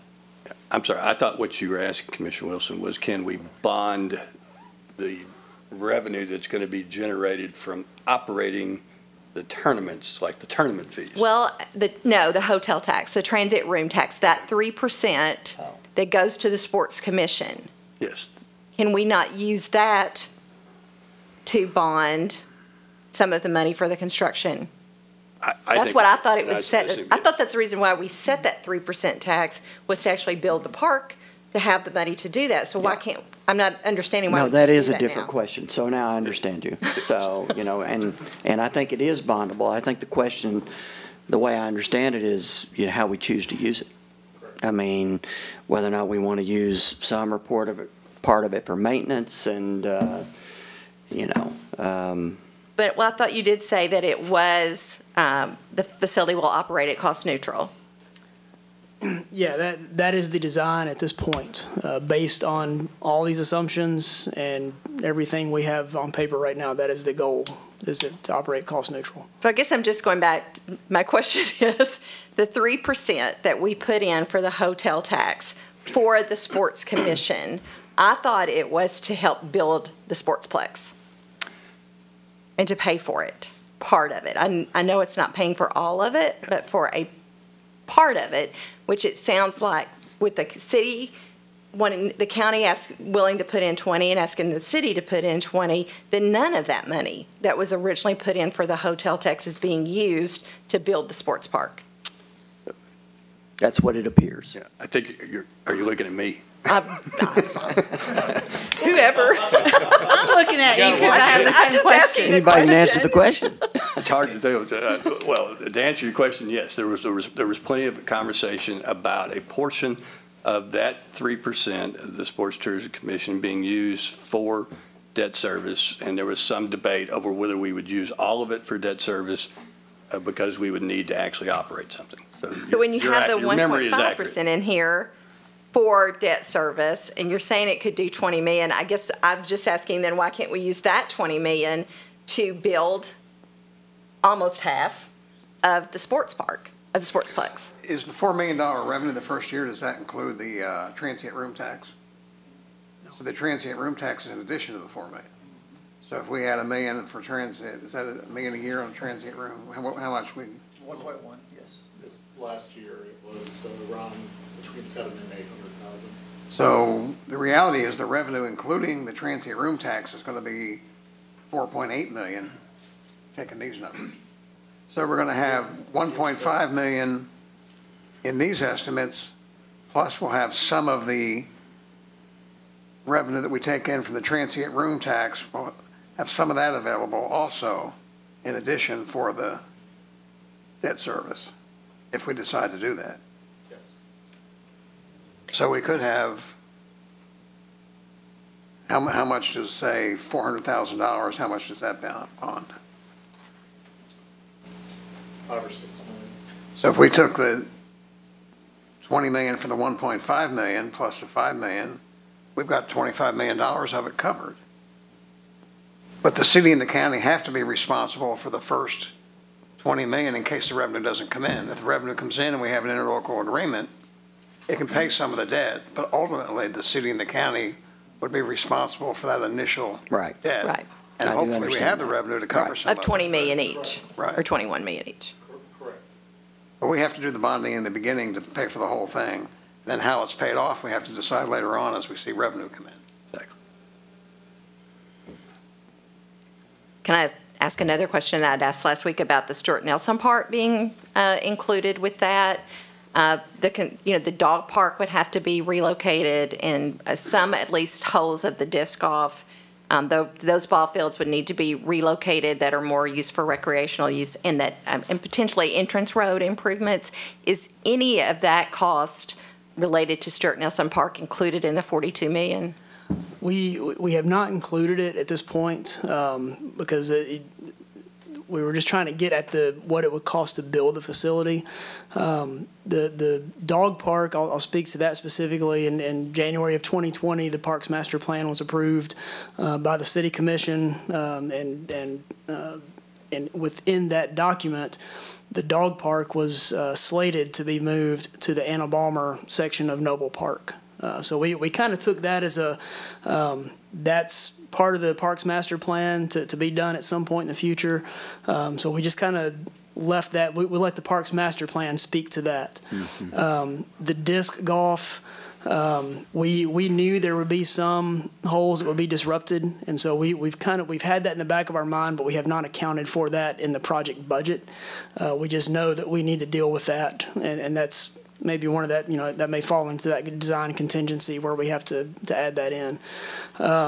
Stuart Nelson Park Road, we have not accounted for that, for improvements there. We know that it's dangerously narrow at this point and would not be sufficient for this type of complex. And so we have not included any of that in because it's not our road. It's a public road, and so we just have not chosen to include those costs in to account for that. So perfect scenario, I see how that works, and I think it'll be a good scenario, but if we come in at 60-70% of your projections, what's the city and county on the hook for, Steve? If we don't hit this 100%, if we don't hit these numbers, I mean, if we open up and it takes 2 years to ramp up to where the perfect scenario. Not to put you on the spot or anything. But within $100. That's hard to say. Yeah, within $100. That's hard to predict because there are a lot of assumptions that we spent a couple hours with the consultants yesterday. There's a lot that goes into those numbers, and they have high confidence in those numbers, but those aren't decisions you have reached yet to say that's exactly how this business plan is going to work out. And so I think we have to, in an interlocal agreement, we have to work through those issues and see if that's exactly the way we want to do this. And it will begin to, or what you decide to build. So remember, the North Star on this thing is sports tourism and what will be useful for attracting teams. If later we decide, we don't want to do all that stuff, well, it begins to erode your business plan. So you say, I can't afford 6 soccer fields, I only want to do 4 right now. well, you can't say you're going to produce 1.5 million in revenue because you'll have fewer teams and fewer kids plans and all that kind of stuff. So it all begins to the business plan that produces the revenue goes hand in hand with the decision of what it is you're going to build. And so that 1.5 is very closely linked to the capital expenditure of the $42 million. So, and not only that, and then how you decide to operate it. So is there a further report that breaks down that particular page? Like There is. What makes up the $5 million revenue? There is. It's in the master plan. I can't quote the pages. I want to say it starts on page 44, approximately. I'm just going to go back to Commissioner Jones. Were you done with your question? Well, are you saying it's in this packet or it's in another one? Oh, it's in the master plan. So that's what I guess what I'm interested in knowing is the pros pro forma, looking at that in detail to say, all right, they're going to make $1 million from tournament fees, $1 million from concessions. Yeah, that's page 73. So in the master plan, which you can find correctly on our website, Steve. Okay. Where'd Steve go? It's on the city's website as well. So if you go to the master plan, it does a deep dive into the detail of where the revenue comes from. Right down to there'll be $925,000 in concession stand revenue. And just for an example, so we're talking to the consultant, and I'm like, man, that's a lot of hot dogs. He's like, well, based on our experience in other communities, they sell beer. I'm like, well, that's interesting. But we don't do a lot of that in our parks here. So that's sort of, he's like, well, that's a significant part of the concession revenue. And we're like, we don't have a lot of experience locally with selling beer in our parks, even though it's commonly done in other communities. So that's one of those decisions that we have to reach to say, are you going to produce 1.5 million in revenue? So that's why I'm hesitant to say, man, you got half of it paid for just by running the park. Thank you, Jim. Thank you. I was just going to go back to Jeff's comment. I'm a little disheartened, Jeff, that you guys took the approach that since the Parks Master Plan has the dog park moving, that's a multiple-year master plan. That wasn't, considered going to move next year. So that's additional cost on top of the city's partnership. And as far as the Stewart Park, Nelson Park Road being a dangerous narrow road, again, that's a road that we have on our plans to do long-term, long-range, but again, that would be expedited and pulled forward. So just really kind of a little disheartened that it wasn't actually considered in this master plan for this entire area. So one thing that I think that would be more equitable is if we did look at those modifications that would be necessary to make this a successful development. Not just say, city, you're in for X, and also now you got to do this too, type of thing. I'd like to see it more inclusive. Okay, yeah, we'll be certainly glad to do that. Well, real quick on that, if you guys remember, we met with the last mayor and set of commissioners and you about the interlocal agreement as far as Stewart and Nelson Park. And I think that kind of got all put on the back burner with the elections and everything that come through. So we had an initial meeting to discuss all those things, and it just kind of has gotten put on the back burner currently. So the Sports Commission, I think it was reported at one point that we just included Stewart Nelson without permission. That wasn't the case at all. No. Before we had this master plan, we want to make sure that you guys were okay with that too. So no problem. Yeah, I think the agreement was that we were very open to the usage of Stewart Nelson Park. I don't think that's it at all. It's just the cost, the extra cost that would be incurred by the city if we were to have to make all those changes to Stewart Nelson Park. No, we were very open to it being used, but honored, as you said, is not without the changing of being still honoring Stewart Nelson. Right. Well, let me say this, and I want us to be able to talk very frankly and openly about all this, and without anybody getting ruffled one way or another, because these things have to be discussed openly, and so in the equities part of it, the county is putting in twice the land that the city is. The county has one hotel, and I don't know how many shops that are going to benefit from the revenue of people. And of course, all these numbers have not, these are all direct numbers that we've heard, revenue from this. This is not, none of this is, well, some of it did. But the impact that it's going to have on hotels themselves, not just the money we take from those hotel overnight bills, but the hotels themselves, the restaurants, the retail shops, the service stations, those are in the city. The city has 90%, I would guess. I've not made an attempt to determine how many there are, but the county has very few businesses, I guess to say in an overall sense, that will benefit by more people coming in to eat in restaurants out in the county, fuel their cars and service stations out in the counties, or one hotel that's in the county. And so those, you know, those sorts of expenses, all that revenue really goes to the city. But not in sales tax. We don't get anything like that. Well, Or possibly hotel, into the, tax. what? Yeah. Or hotel motel tax, transit room tax. None of that.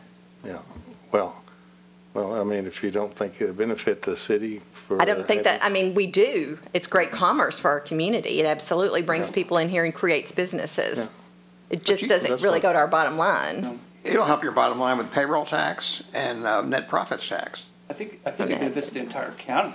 Absolutely. It's a good deal. I think we're all very supportive of it and want to try to work around this. I mean, as far as, I don't know what it costs to build a dog park. And I think, you know, maybe I don't know if we have the time or if this is the time to get down in the details of how much are we going to spend to move a dog park. Gosh, when you're talking on a $40 million level, dog park's some chain link fence, I guess. I don't go to a dog park. But I mean, as far as the overall benefits, and I think, you know, I am of the hope that the city will look at it as the city is going to get a sports complex, and just an incredible sports complex within the city, provided by majority of the land is going to be county land, and available right in one of my primary goals when we started talking about when I got elected to this position was do this soccer really, but baseball, softball's coming on board too, but to have it available for the kids in the city. Our plan, you know, the county bought years ago out there at Exit 11 fields for soccer, and it fell through, didn't ever get developed, and that would have been I think a mistake to have built that out there, because the kids inside the city, a lot of them would be challenged to be able to get out there. A lot of people would be challenged to get way out there probably, and so I just think as far as you know, we hear the restaurants, and of course we're in the COVID, and that'll be passed before long, but hear the restaurants, the shops, whatnot. For one thing, they can't get workers for now, but that'll come around after a while. But I think the people that are going to come in here, I guess my point is the activity will be in the city. It'll be spurring potential growth. I've already had one person Saturday as a business right there near that park site said that he's going to announce very soon a large expansion of his business based only on, maybe you know who I'm talking about. Oh, that's great though. Yeah, and that's going to happen, I think, all through that corridor there.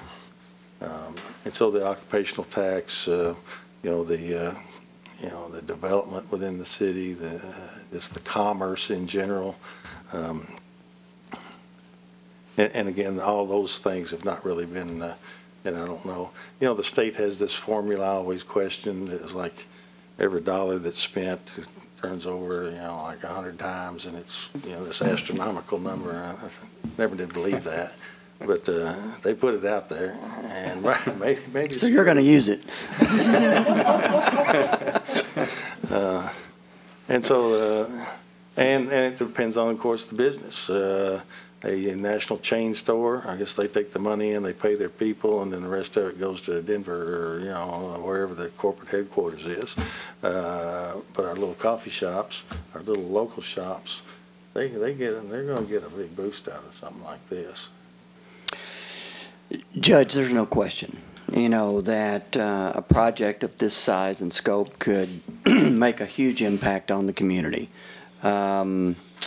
It's just that we've got to figure out how to make sure that we can pay for it in a fiscally responsible manner. And so that's something that, you know, we need to think through. The hotel tax, kind of going back to that issue that Commissioner Wilson brought up, I think it was quoted to me that right now we're at the rate of about $800,000 a year or so on the new tax, you know, for the Sports Commission. Pre-COVID, it was 1.2. Post-COVID, you know, what could it be? It could be, you know, 1.5. So, you know, that, to your point, you know, that was established, you know, for just this sort of thing. And so somehow, in my view, that's got to be included, you know, in debt service, and somehow making that be a part of the project. That's just a personal feeling I have, you know, because there was, I mean, it was a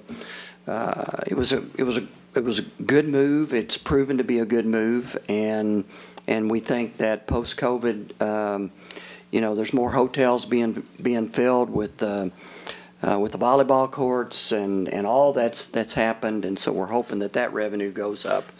We just have to account for it, you know, and somehow make sure that it's included in our plans. And whether or not that's, you know, help support the debt service, you know, so I mean, we need to think about it. We need to reflect on, you know, everything that we've talked. I want to make sure, though, I want to make sure that if any of the other commissioners, Commissioner Galt. No, my questions were the same as Commissioner Wilson's. Okay. It was about the tax, and the same as CVB and where the debt service was coming from. It was all right in the same line. Okay. So I think we're all on the same, or the three of us are obviously on the same page. So I don't know. Commissioner Guess, I agree. It's probably, other than Rick, is I deal with construction every day, and I know the water board, the 5% doesn't come close. I mean, I wonder if the real cost, but we won't know that till we get in it. I think it's a great idea. You know, that's just what if the 40 million turns into 60 million? You know, when it comes, and then what do you do? Yeah, because I know cost, as Rick knows, I don't think 5% touches where we were a year ago, when probably a lot of these numbers. Inflation you're speaking of, right? Yes, I mean, just the real cost today versus 6 months ago, a year ago, is totally different. Commissioner Henderson, any thoughts, questions? Well, obviously, I think it's an absolute excellent move for the city and for the county. But from day one, from when I began to learn about all of this, I was always told that the transient tax was to go toward this kind of program. So we got to figure out where that actually goes, and then I think we've got to figure out where we find the money. And I think we've expressed before that the city has some other priorities as well, and so we want to try to make sure that we are able to meet some of the obligations of those priorities, and this is a part of our priority. Right. But I can't see us giving the total amount of bond money that we have to just this. So I'm looking for something that's going to be a win-win for both the city and for the county. But it's what we've been presented tonight is absolutely, who would not go along with something like this? We just have to figure out how we're going to do this. Let me say that on the transient room tax, we've had some discussions about that, and we have we've not, of course, made a decision on it, but have differing opinions about it. But it was not to be used toward this, but the viewpoint, and I think this excludes it because we were looking at possibly using it in about a 10-year period. You have some capital replacements to make. Fields wear out, things get old and damaged, rehab, and that sort of thing. So looking at using that, holding it in a reserve to put toward that. My opinion, I'm always, it seems like a middle ground guy, so I was thinking maybe we put half of it, or roughly half, toward debt service, half of it in a bank in a reserve so that we would have the money to do those capital improvements. You don't want to have a real nice facility that's now worn out, and you got those fields are $1 million. So some of them are, and so that was what we're thinking about on that. But Mr. Doolittle, I don't guess I was real understood completely. You're saying that we could bond based on the transient room tax revenue, even though it's not really a fixed amount. And obviously, it depends on how many people stay in the hotels. But if we could bond on that, are you saying we would still? Well, we still would need the cost of the project, whatever it is, $40 million up front. But the transient room tax, that half of that, let's say, would just be used to pay back that debt? Or is it of more benefit than that? Correct. So you look at what the total project cost is and how you're going to pay for certain segments of it. Some of it may very well come from revenue produced by the project. Some of it may come from transient room tax. Some of it, just may come from other local tax sources. So if we have let's just say for a minute, it's $40 million. We get it done. Well, of course, you got to borrow the money up front. We borrow $40 million, bond $40 million. And then we decide we're going to use half the transient room tax to bank for replacement, half to pay off the debt. Then we'll just have that money will be that much less that the city and the county will have to come up with to right, and you're still talking, some more money that won't cover all of it. Mm-hmm. And then I think we need to get into, so what happens if you get into an operational deficit? If you have a COVID year where you have set fixed costs and overhead, but you're not getting the tournaments, or you've got the wrong management team in place and they're not turning the business, or you collectively make decisions about recreation that affect how much rental and how much weekend tournament time you have, and it doesn't produce that much. So you can use the transient room tax is going to be used. It's where you're going to insert it. Right. You're going to insert it right up front for debt, or you're going to insert it for your operating subsidy, or are you going to save it, as the judge suggests, for capital replacements? So you heard your Jeff say, if you end up with an all synthetic facility, those start getting replaced in 8 to 10 years. So you're going to have a 20-year note to build the park, but yet you're going to find yourself needing money and funds halfway through that term to start replacing things. But all of that's hammered out in an interlocal, or could be, correct? Yes, Isn't exactly. that how, as we've done in a million times before? Yes. Isn't that Okay. what'd you ask? That all of those details could be hammered out in an interlocal, Right. as we've done with Right. several other things. But correct me if just- I'm wrong, I'm sorry. Isn't that how you did the Carson Center? Didn't the city CVB pledge 1% of its 3% to Carson Center? I thought you delivered that news.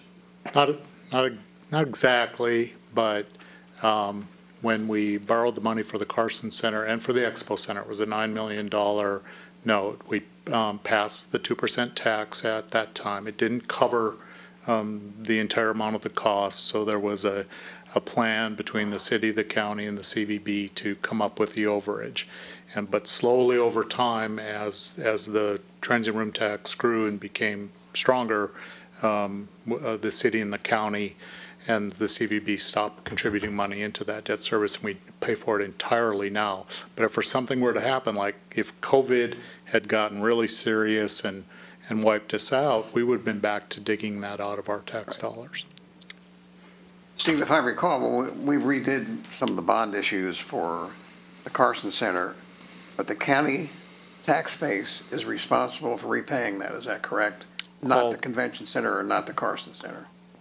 Ultimately, we pledged our tax base. Right. We use those resources first, provided they're available, but if push came to shove and the revenue wasn't there, we would have to get it from. But we had to do that in the bond issue to say that the county tax it was really base. the only way to borrow. I remember reading that and saying that our county general fund revenue tax base was going to pay for that, but then the interlocal agreement reimburses the payment for those bond issues. Right, it said which dollars we're going to put in first, and fortunately, it has worked out for very many years that we haven't had to use our other general governmental tax resources to pay for it. The transient room tax pays for it.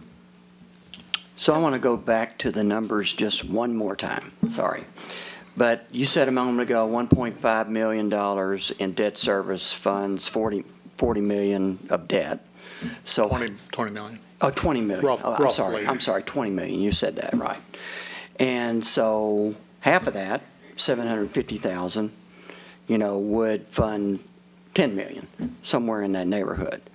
So, if we assume that that post-COVID, that we're going to get, that transient room tax is going to continue to grow with everything that we're doing, then we may have 10 million, of what we need, to your point earlier.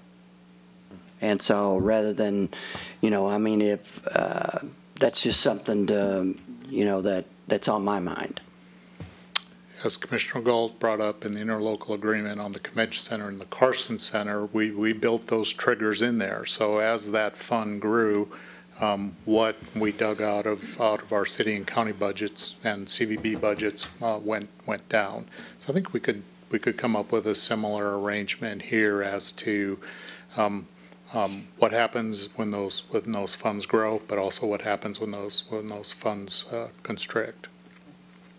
So when we signed the interlocal agreement to establish the Sports Commission, to put that 3% hotel tax on, and I guess, how were we going to, if we weren't going to use those funds to pay for building the sportsplex, how were we going to build it? How was it going to be built? How is it going to be paid for? Well, we'd have to do a bond issue thing, but and we are, and of course, this money also doesn't include those naming rights and a lot of other things that we're talking about. I didn't realize that it did I didn't realize it covered that 1.5 million worth of debt was in the break-even. Assumptions on top of assumptions. Right. Yeah. Well, it was never enough to pay for everything.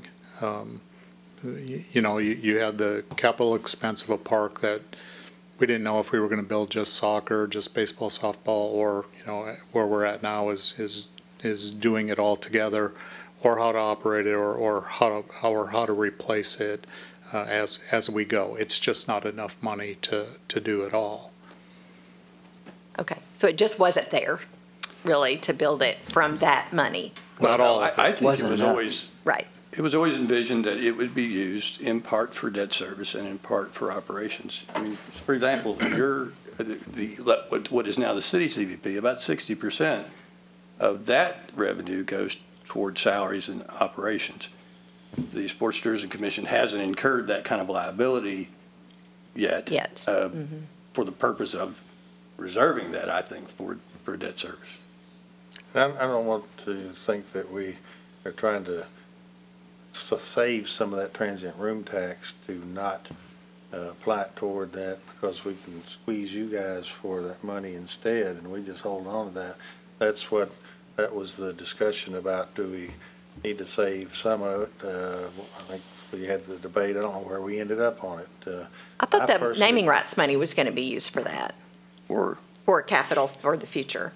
That money was being put in. That's about $500,000 a year. 1.5 million is respected for 5 years, so that's $500,000 a Yeah, year. it's projected at I think 3.2 million over 5 years. And so, with synthetic fields every 8 to 10 years, you're replacing turf. And so that, $800,000 per field times 14 fields, that adds up quickly. So yeah, that is reserved for those capital improvements, but it's not enough, the naming rights on its own, to do that. And also remember, we've used that transient room tax to pay for the 4 courts at the Expo Center. There's a replacement of those down the road. They're not going to last forever. And there's already requests for more basketball, volleyball in the area from the teams that are coming here to travel here. So it is being used for sports like it's intended to. Well, they put some of that money back they're bringing in, the 1.2 million so far? Or? I think with the convention center closed, I don't know that she's made money yet. I think it's covering or almost breaking even, but until she's fully operational, I don't think there's extra money to be putting back right now. The convention center does get 2% from the transient tax now. So that's right. 1% from the county part and 1% from the city part. They do get that 2%, but that's not used to. Is that used just for operations? It's not used for anything on the sports? Yeah, I don't want to speak for Michelle. I know that they bought the cover for the courts to be able to put events where you don't have to pick them up and move the courts every time. I think one of those covers is about $40,000 to get the ones you can walk on and stuff. And probably some other improvements they've made in the area. So the only thing we've purchased there so far was the courts. I believe, Chris, did they buy the curtains too? We bought the curtains. Okay, so we bought the courts and the curtains. She bought the court floor covers. Mm-hmm. So, and how much have we spent so far out of the transient room tax? I'd have to get back on you on the exact number. We bonded some of that. We bonded the courts. Yeah, we bonded the courts. I think we paid for the curtains. But I think to your point, Commissioner Wilson, we don't want to create a situation where the city and the county are barely making it, and the Sports Tourism Commission is the wealthiest entity in town. Other than the library. But, I think it is, when I compared this type of venture compared to the Carson Center, similar price, I guess in perspective, compared to the convention center, compared to the airport, none of the three of those entities have the upside that this has. I think that's what this has that they don't. We all know we want it. We know that from studies. We know that from the most important study that we do, and that's when we go knock door to door during our campaigns. I bet you all of us have heard, this is what we want you to do. Go do it. So I think the good piece that I see is that 3 years ago when we were sitting here, we didn't have the extra income from the transient room. We didn't have Bluegrass Downs. Now we do. We've got a little bit of progress toward that, and we hope that you join us. You complete us. It's a beautiful plan, no doubt about it. It's a beautiful plan. I think my point was, I thought the hotel tax, that the new hotel tax was supposed to pay for some of the construction, and let's use some of that if we can to lower the obligation from the city and the county so that we can make it work. I think that's what we're trying to say. We want to try to make it work. I couldn't agree with you more. One other thing I do want to mention, though, Judge, you did talk about kids playing on top of the landfill, and I've been out there on Saturdays through the years and the last couple of weekends watching a 4-year-old play, and it is on top of a landfill. But those fields will still be needed. Right. Yes, that would keep So them. those kids will still play there on Saturdays, and so I hope that we can look at some ways to do some more permanent fixtures out there. They did have the second gate open last Saturday, which helped a lot with the flow out of there. Love to see some nicer restrooms and some things like some amenities there, but there will be local usage. You've said Monday through Thursday. Yes, here. yes, ma'am. Yes, ma'am. Okay. We'd be glad for you guys to help us on the Sorry, opened a can of worms. Keep your mouth shut.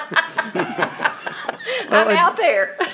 Well, and we have, of course, we are joining you guys with the 911, but I'm going to detract from this talk, but I think we're right there on the verge of finding the solution to that 911, and I think that'll not be a concern too much longer.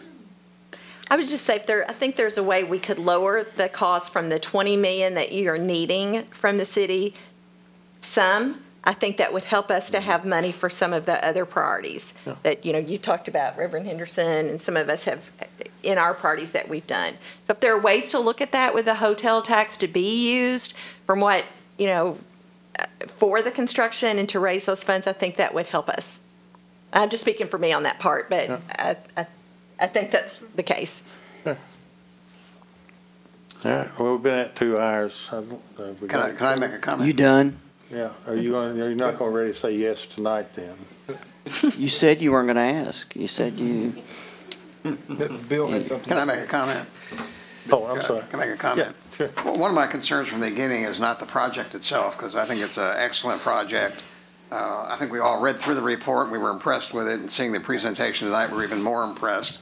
I've been getting texts from people saying, go for it, you better vote for it, and people say it's an awesome project, so I think it's really good.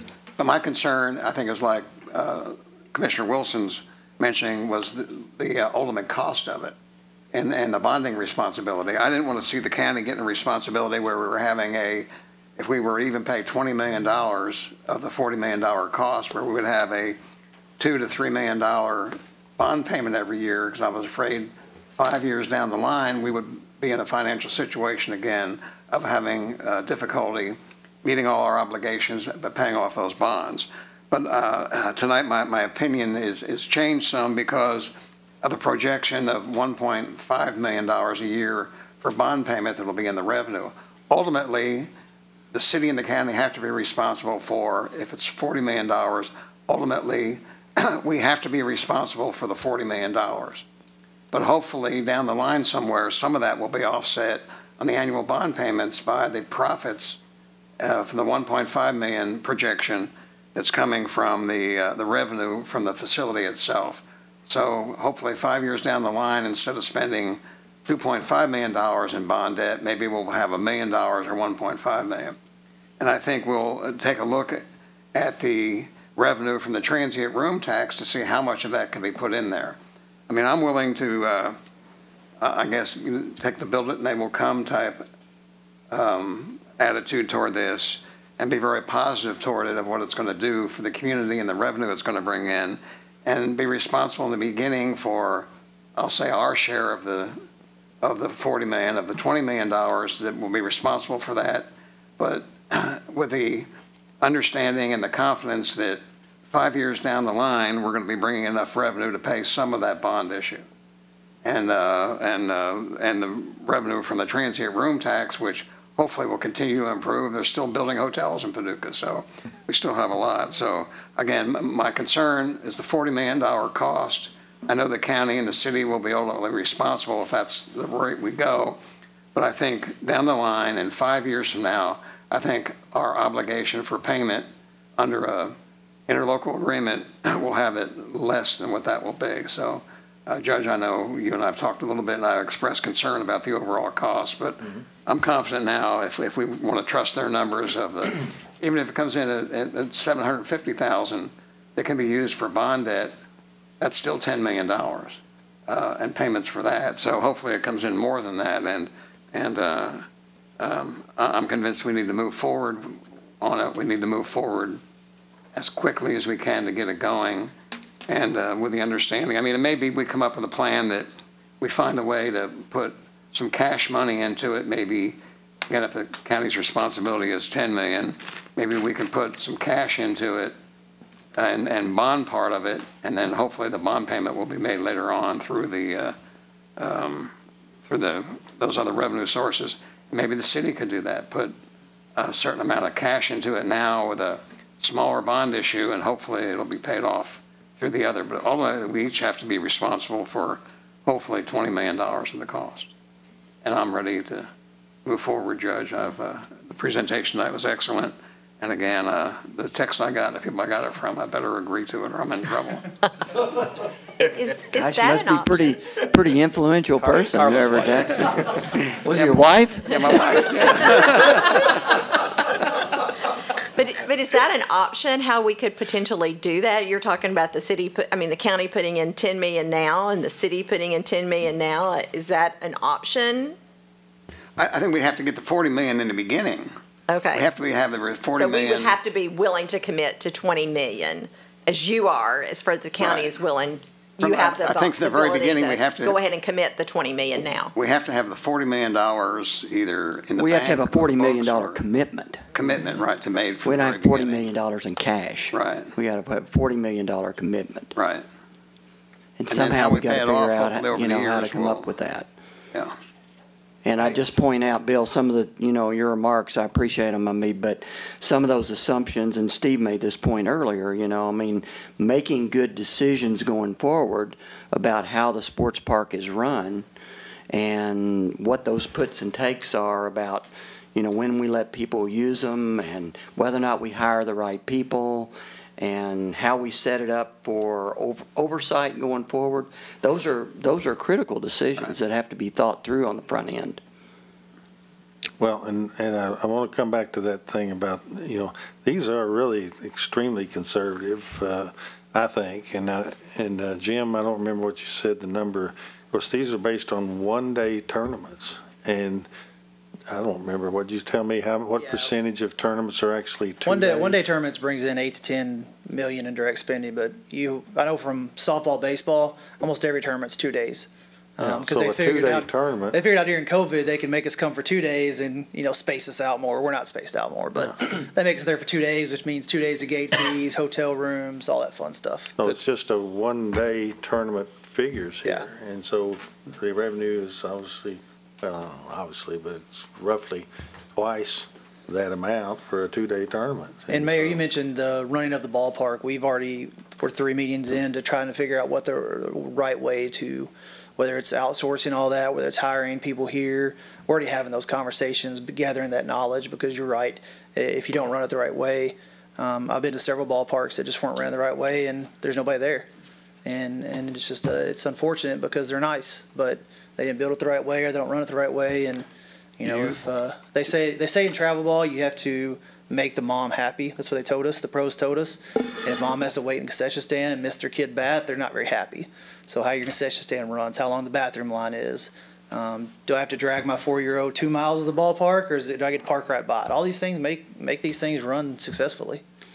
What's the timeline on that decision? And second question, who's the decider of that decision? So those decisions, I'm going to put you guys back on the spot now. Those decisions are kind of on hold until we know what we can build, right? So until we know how much money we have and what we can build, then we can start making those decisions, better informed decisions. We don't have a fine timeline. I mean, again, we're talking right now about potentially putting out a request for information from some of these management companies to get a better understanding of what that looks like. And then we have to decide, are they employed by the county? Are they employed by the Sports Tourism Commission? What does that look like? So there's still lots of information we're still gathering. Well, I think to Mayor's point, I think I would feel more comfortable knowing that decision is not going to be made before we voice an opinion as the elected officials on it. No, we're still gathering information. We're nowhere near making that decision yet. Okay. On the corporate sponsorships, why was 5 years picked? Why not on the large ones move it out to 7 or 10? As far as the estimate? The estimates, I mean. I think it's just what pros sees in industry standards and other facilities of this size. And again, it's a conservative number. We could have said 7 to 10 years, but how much would that happen? And so every number you see in this is conservative. And I feel like I'm overstressing that, but I think it needs to be reminded these are all very, the economic spending is based on a 45.8% rate of people staying overnight. Half the people we're projecting don't even stay overnight, and so I don't know that that's a safe assumption. We just tried to be very cautious as we provide these numbers. We don't want decisions to be made on numbers that are elevated in a manner that's not helpful. And so we want decisions to be made by the Sports Commission and these two bodies to be based on conservative information. And so that's why some of these numbers are like they are. Do I have any more questions or anything we need to talk about? Nope. I'm thinking about a motion to adjourn. Does that sound good or what? Yeah. Motion to adjourn. Could we have a motion to adjourn? Do we have one? Motion to adjourn. Okay. Yeah. Do we have you going to second it? We're going to do it as one body then? Can we do that? You both Yeah. have to have one. We both have to do it. You probably got to do your thing, we got to do our thing. Okay. Do we have a second? Second. Okay. Keep talking. All in favor? Aye. Opposed? We're done. All right, how about Motion to adjourn. motion second? All in favor, aye? Aye. All right, we're gone. Thank you, folks. Thank y'all. Thank you. Good, healthy discussion.